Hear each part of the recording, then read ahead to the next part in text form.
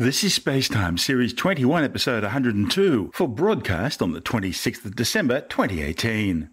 Coming up on SpaceTime, a new record for the most distant body in the solar system, New Horizons closing in on its next target, and still no word from NASA's Mars Opportunity rover. All that and more coming up on SpaceTime. Welcome to SpaceTime with Stuart Gary.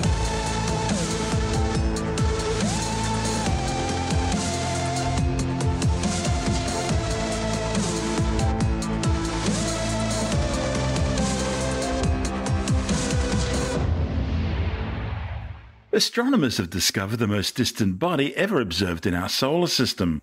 The tiny object, designated 2018 VG18 and nicknamed Farout, was discovered some 120 astronomical units out from the Sun, placing it right near the heliopause, the outer boundary of the Sun's tenuous atmosphere called the heliosphere.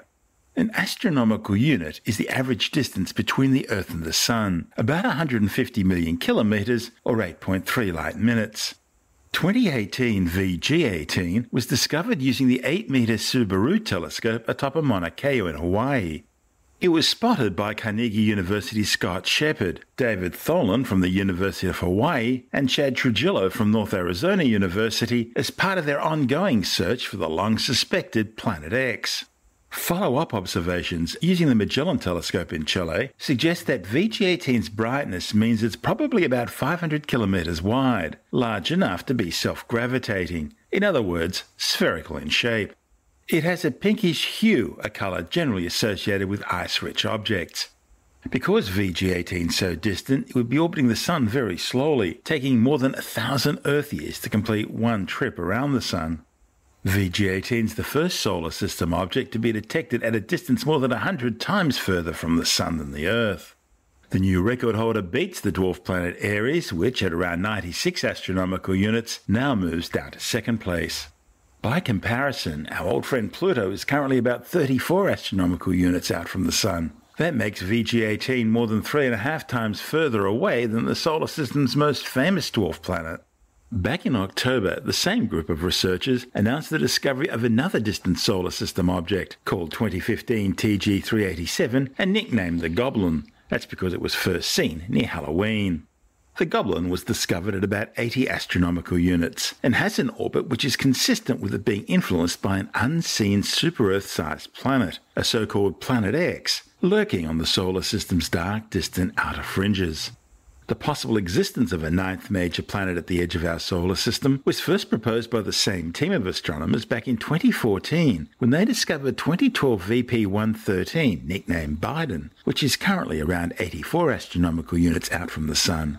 2015 TG387 and 2012 VP113 never get close enough to the solar system's giant planets, Jupiter, Saturn, Uranus and Neptune, to have any significant gravitational interactions with them. That means that these extremely distant objects can act as probes for what's happening in the solar system's outer reaches. The team has not yet fully determined VG18's orbit, and so they've not been able to determine whether it's being influenced by a mysterious Planet X. Shepard says VG18 is much more distant and slower moving than any other observed solar system object, and so it will take a few more years to fully determine its orbit. But the thing is, it was found in a similar location on the sky to the other known extreme solar system objects, suggesting it might have the same type of orbit as most of them do. The orbital similarities shown by many of the known smaller distant solar system bodies was the catalyst for the team's original assertion that there must be a distant massive planet out there at several hundred astronomical units, which is shepherding these smaller objects. This yet-to-be-discovered Planet X would be about 4 times the size and around 9 times the mass of the Earth, and most likely on an elongated orbit around the Sun, estimated to take at least 15,000 Earth years to complete one orbit. If it exists, the mysterious Planet X could be an interstellar rogue planet captured by the Sun's gravitational pull. Another possibility is that it was stolen by the Sun's gravity from another star system.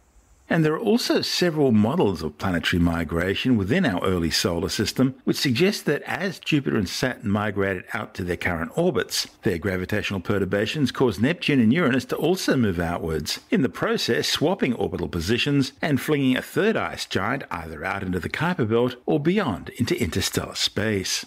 I'm Stuart Gary. You're listening to Space Time.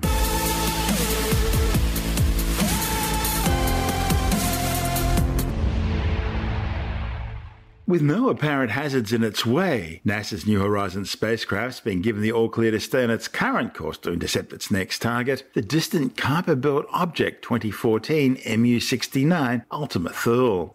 The historic close flyby will take place on January the 1st, some 1.6 billion kilometres beyond Pluto, the most distant planetary flyby so far undertaken in human history. After almost 3 weeks of sensitive searches for rings, small moons and other potential hazards around the object, New Horizons principal investigator Alan Stern gave the go-ahead for the spacecraft to remain on its current trajectory, taking it to within 3,500 kilometres of Ultima Thule. The alternative would have been a hazard-avoiding detour, which would have pushed it some 3 times further out. The thing is, with New Horizons blazing through space at some 50,700 kilometres per hour, even a particle as small as a grain of rice would have been lethal to the piano-sized probe. The dozen-member New Horizons Hazard Watch team has been using the spacecraft's most powerful telescopic camera, the Long Range Reconnaissance Imager, or LORRI, to look for potential hazards. The decision on whether to keep New Horizons on its original course or to divert it to a more distant flyby which would have produced less detailed data had to be made this week, as it was the last opportunity to maneuver the spacecraft into another trajectory. New Horizons formed its Hazard Watch team back in 2011 to prepare for its Pluto flyby, addressing concerns that Pluto's newly discovered small moons could be spreading dangerous debris across New Horizons' flight path. An intense search turned up no potential mission-ending risks, the team opting for the original flight path and New Horizons safely carrying out its historic first-ever exploration of the Pluto system in July 2015. This year, the Hazard Watch team have been conducting similar analyses on the approach to Ultima Thule. The spacecraft's now targeted for the optimal flyby, some 3 times closer than the flight over Pluto. New Horizons will make its historic close approach to Ultima Thule at 12:33 in the morning US Eastern Standard Time on January the 1st. That's 16:33 in the afternoon Australian Eastern Daylight Time and 5:33 in the morning Greenwich Mean Time.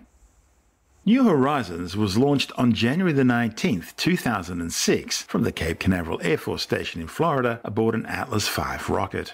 The probe made history on July the 14th, 2015, when it became the first spacecraft to visit Pluto, flying just 12,500 kilometres above the 2,377-kilometre wide dwarf planet's surface. The spacecraft also studied Pluto's binary partner Charon and their 4 moons, Styx, Nix, Kerberos and Hydra. Pluto is one of the largest known bodies in the Kuiper Belt, a ring of frozen worlds, comets and icy debris circling the Sun out beyond the orbit of Neptune. I'm Stuart Gary. This is Space Time.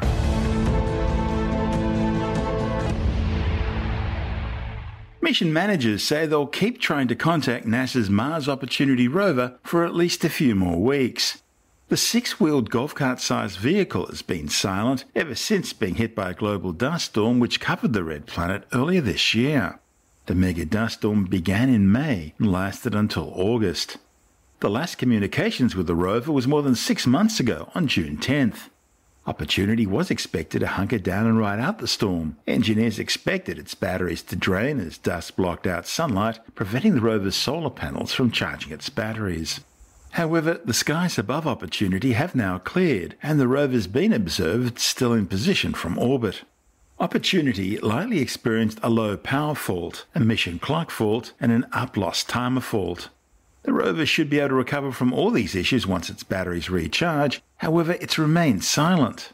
Mission managers from NASA's Jet Propulsion Laboratory in Pasadena, California, believe dust from the storm may be covering Opportunity's solar arrays, preventing them from recharging the batteries.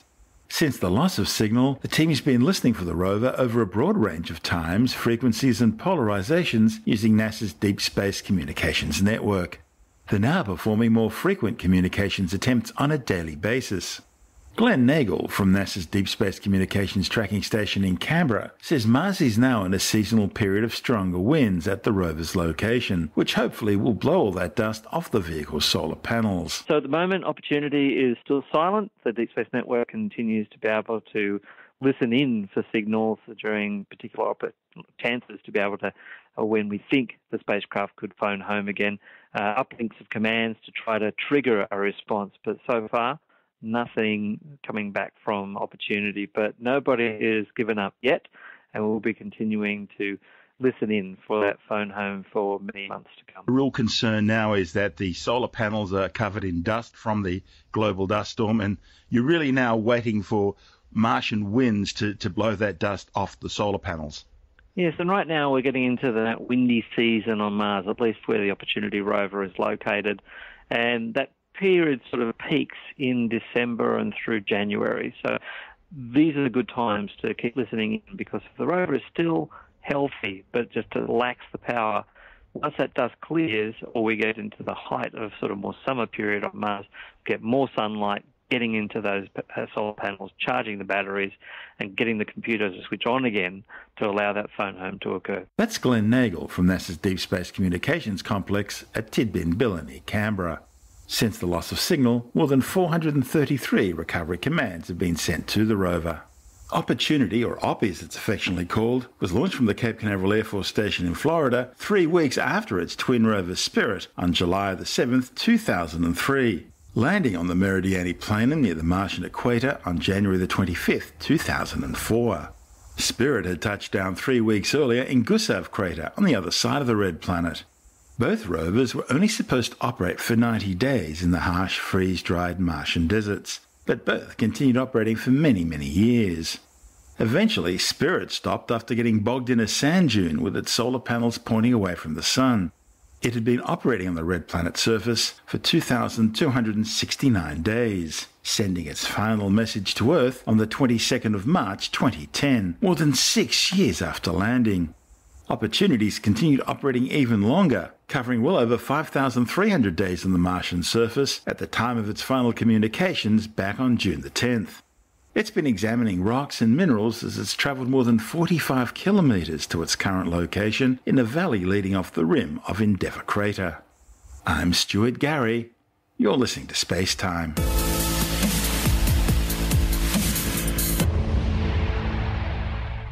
The European Space Agency has launched the third and final METOP series meteorological satellite.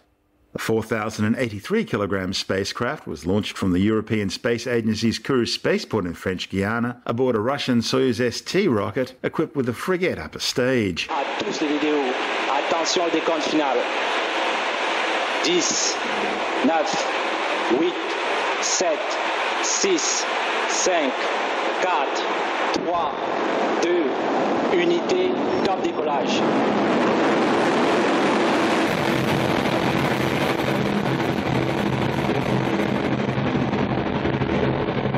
We are off. METOP-C has started its journey, flying through the very atmosphere that it's going to be sending us information about. We're heading out north over the Atlantic.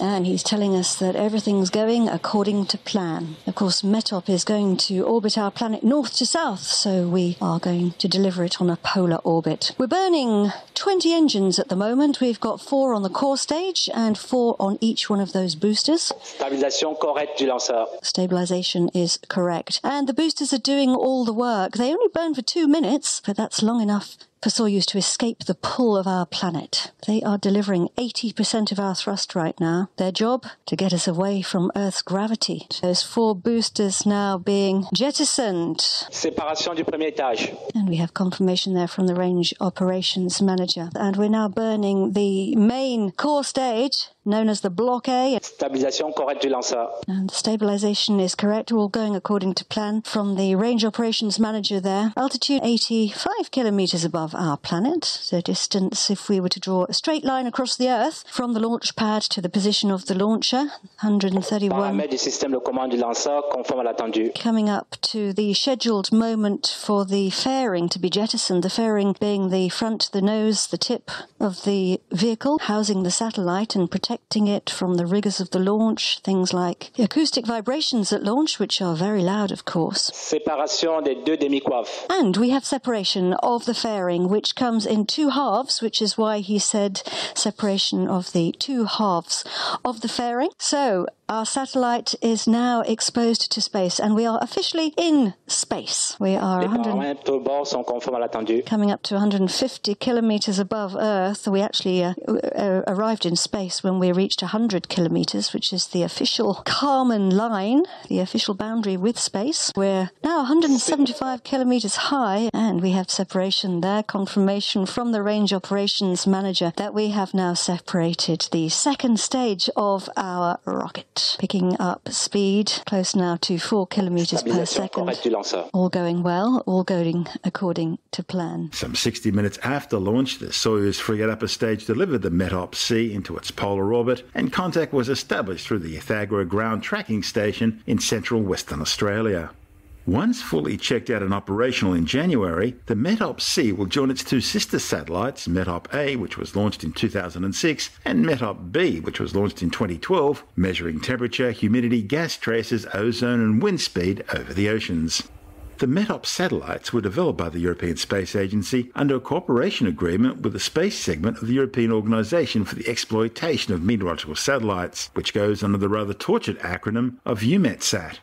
The project is shared with the United States Oceanographic and Atmospheric Administration, NOAA, as part of a multi-orbit monitoring system. The METOP satellites are placed in 800-kilometre high polar orbits, complementing the existing Meteosat weather satellites, which are placed in geostationary orbits 36,000 kilometres above the equator. The three METOP satellites will allow EUMETSAT's polar system to provide detailed weather forecasts up to 10 days in advance. ESA says work's already underway on the next generation of METOP satellites, with the first expected to be launched in 2022. An Australian CubeSat was among 31 satellite payloads successfully launched into orbit aboard an Indian PSLV rocket. The Polar Satellite Launch Vehicle C-43 mission blasted off from the Indian Space Research Organisation Satish Dhawan Space Centre on the Bay of Bengal coast. The mission's primary payload was India's new hyperspectral imaging satellite HISIS, which was successfully deployed into a 645-kilometre high sun-synchronous polar orbit 17 minutes and 19 seconds after liftoff. The 380-kilogram Earth observation satellite will monitor the planet's surface in visible, near-infrared and shortwave wavelengths. It'll be used for both environmental and military applications over the next 5 years. Following the HISIS deployment, the PSLV's fourth stage was reignited for 2 additional orbital burns. That positioned it to place 30 smaller microsatellites and CubeSats into their respective orbits. These included 23 satellites for American operators, as well as 1 each for Canada, Colombia, Finland, Malaysia, the Netherlands, Spain, and Adelaide company Fleet Space Technologies. The company's shoebox-sized Centauri 1 3-unit CubeSat is the third in a planned network for global satellite connectivity to the Internet of Things, tracking livestock movements, environmental conditions, soil and water monitoring, and supply chain logistics. The first 2 Fleet Space Technology CubeSats were launched last month aboard New Zealand's Electron rocket, and another flew aboard a SpaceX Falcon 9 launched from Vandenberg. For the first time ever, 2 cargo missions have blasted off from opposite sides of the planet at almost the same time, both bound for the International Space Station. The first to launch was a Soyuz FG rocket, which blasted off from the Baikonur Cosmodrome in the Central Asian Republic of Kazakhstan, carrying the Progress MS-10 cargo ship bound for the International Space Station. The space station was flying about 406 kilometres above southern Kazakhstan at the time of the launch. Second umbilical tract. Vehicle switch to internal power. Start of the initiation sequence. Engines are throttling up. And liftoff. Liftoff of the Progress 71 vehicle on its way to carry 3 tons of supplies to the International Space Station. Everything looking nominal so far. Vehicle is stable. Progress is 5.6 miles. In altitude, vehicle's traveling at 1,100 miles per hour. First stage burns for about 1 minute 58 seconds before the 4 strap-on boosters, main engine, are separated. Confirmation of the first stage separation. 4 strap-on boosters have been jettisoned. Progress and Soyuz are 29 miles downrange. The second stage will burn until about 4 minutes 47 seconds. Confirmation of shroud jettison. All control systems are reported nominal. Flight looking good so far. There's a third stage after that burns until 8 minutes 45 seconds into the flight. All systems are reported nominal. Systems nominal. Vehicle is stabilized. Everything looking good so far. The Progress MS-10 was on a conventional 2-day 34-orbit flight path rather than the now usual 4 or 6 hour fast rendezvous flight paths, successfully docking onto the aft port of the Russians' Vesta module. The Progress MS-10 was carrying some 2,564 kilograms of food and other supplies, including 750 kilograms of propellant, 75 kilograms of oxygen and air, and 440 kilograms of fresh water. Progress will remain docked to the space station for more than 4 months before departing in March for its de-orbit back into Earth's atmosphere.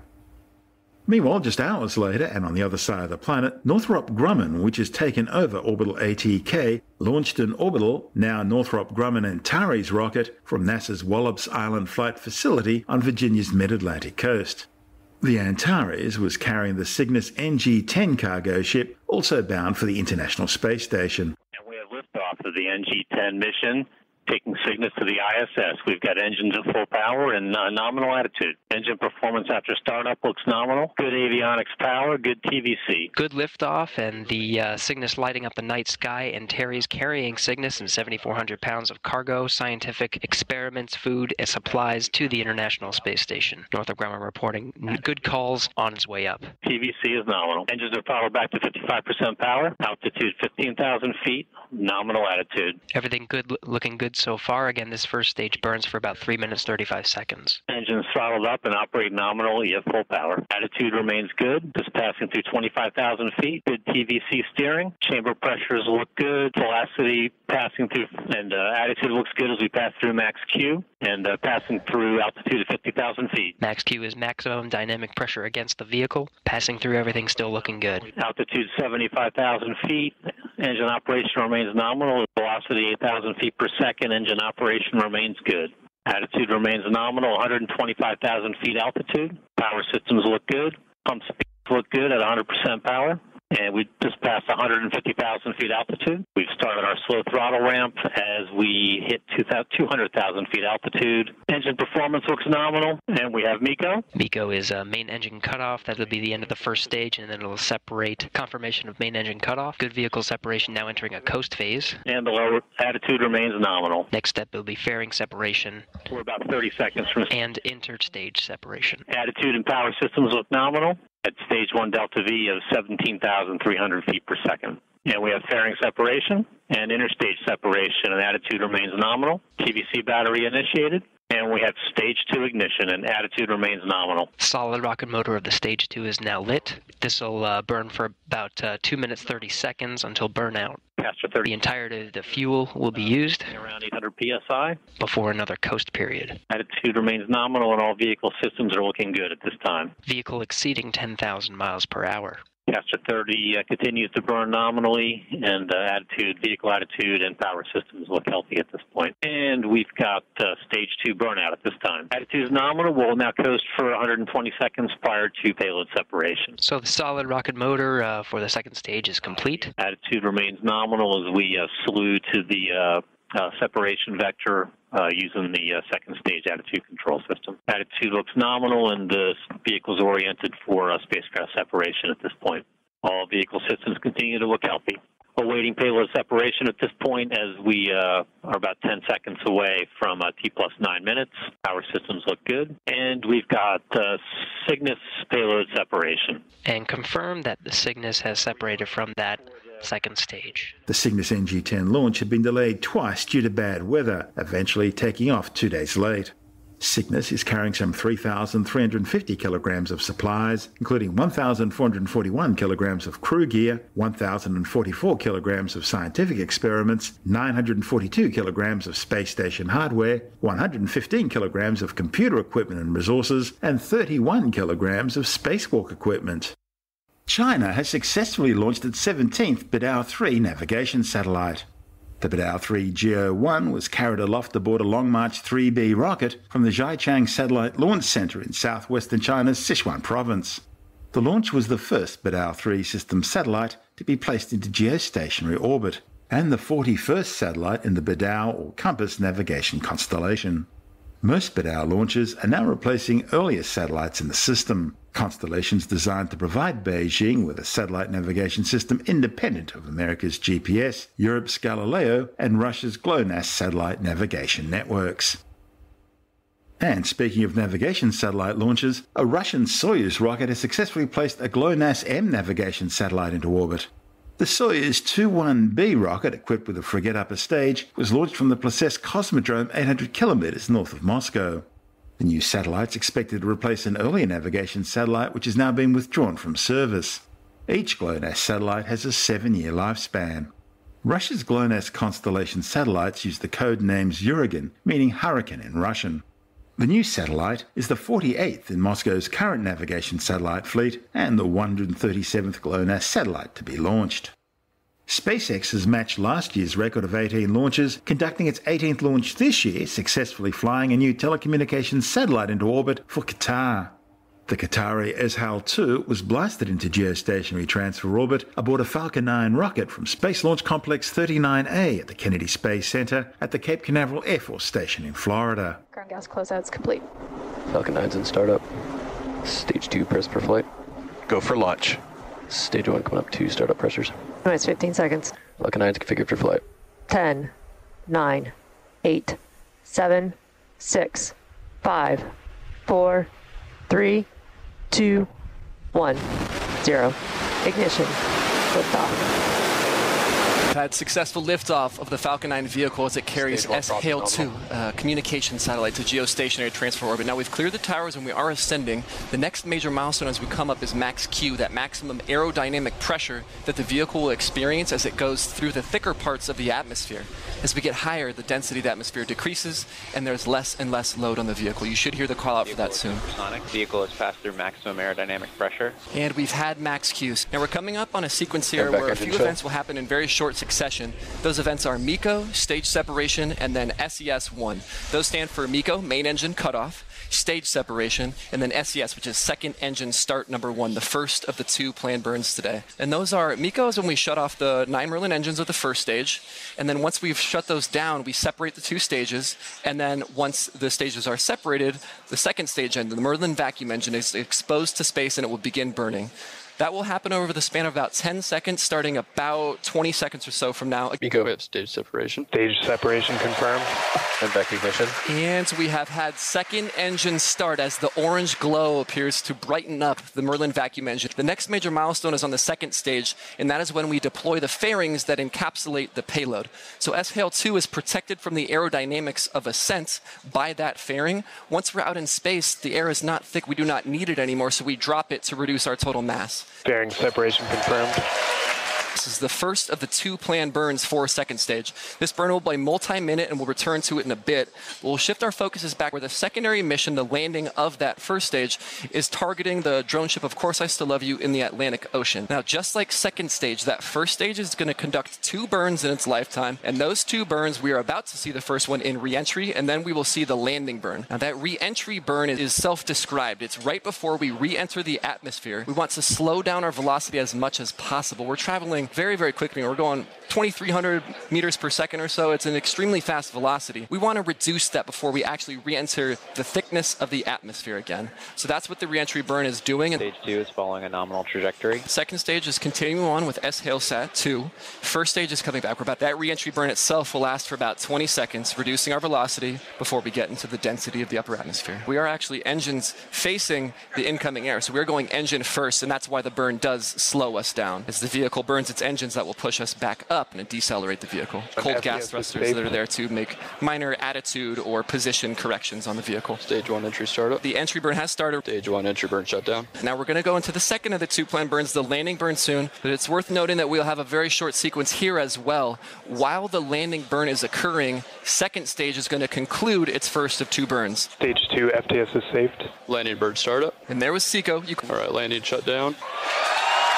And there it is. The first stage has landed on the drone ship Of Course I Still Love You in the Atlantic Ocean for another recovery and a potential third refurbished flight of this same booster. Following stage separation, the Falcon 9's first stage, which had previously flown on July's Telstar 19 Vantage mission, returned safely to Earth, landing aboard SpaceX's drone ship Of Course I Still Love You, which had been pre-positioned downrange in the North Atlantic Ocean. Built by Mitsubishi Electric on a D2000 platform, the SL-2 is one of the few commercial telecommunications satellites to feature anti-jamming technology. Jamming is a big problem among rival Arab states in the Middle East. The 5,300 kilogram satellite is equipped with both Ku and Ka band transponders and is also carrying the first amateur radio transponders to be placed in geostationary orbit, linking hobbyists across a third of the Earth's surface. SpaceX still has 4 more missions on its 2018 manifest, meaning a record 22 missions slated for this year. SpaceX's remaining launches for 2018 include Spaceflight Inc.'s SmallSat Express, the first GPS-3 navigation satellite for the US Air Force, a Dragon cargo ship carrying fresh supplies to the International Space Station for NASA, and the launch of the last 10 Iridium NEXT telecommunications satellites. A planned Israeli lunar lander and the second launch of a Falcon Heavy rocket have been postponed until next year.